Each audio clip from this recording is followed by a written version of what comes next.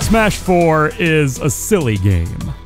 That can be taken a lot of different ways. This will be the last video on my channel dedicated to this game, and you're going to be watching a lot of goofy footage with some serious dialogue over top of it, which, yes, is a convenient excuse to burn through my archive, but I also think it's a pretty good analogy for Smash 4 as a competitive game, or really, the Super Smash Bros. Series as a whole.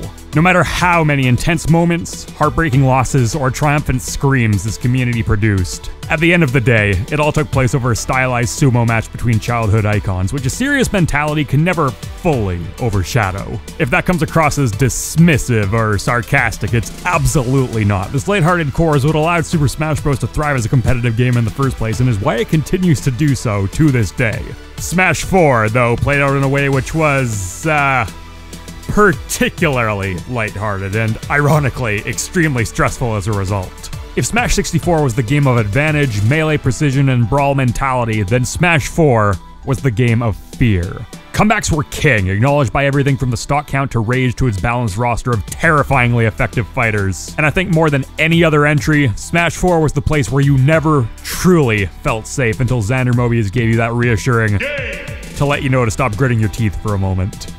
But it was also the game of opportunity. Whether through Smash 4 itself, the changing landscape it found itself a part of, or some combination of the two, this always felt to me like the time when Super Smash Bros.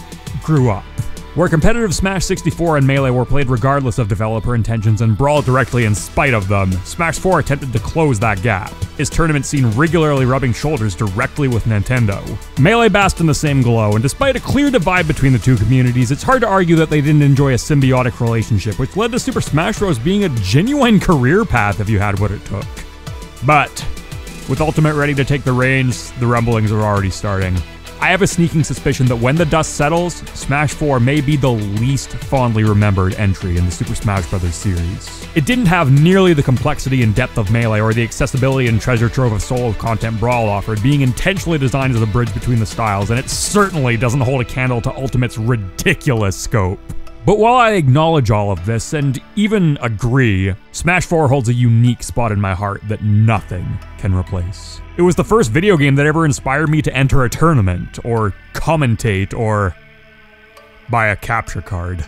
Immediately followed by many terrible videos that will never see the light of day again, but eventually they stopped being quite so terrible, and I have an audience now.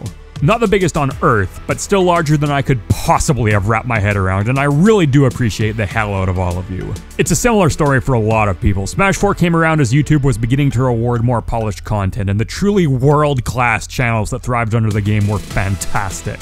I really do think that Smash YouTube can go toe-to-toe with any gaming community on the planet. So while some of my fondest memories come from smacking my friends and brothers with Melee Kirby, and you better damn well believe I'll be deep into Ultimate for years to come, Smash 4 will always be my game. To the players, the spectators, the artists, the YouTubers, the streamers, and especially Masahiro Sakurai and his team, thank you. Your actions illuminated the lives of millions of people. All of it centered around this one silly game. Let's do it again.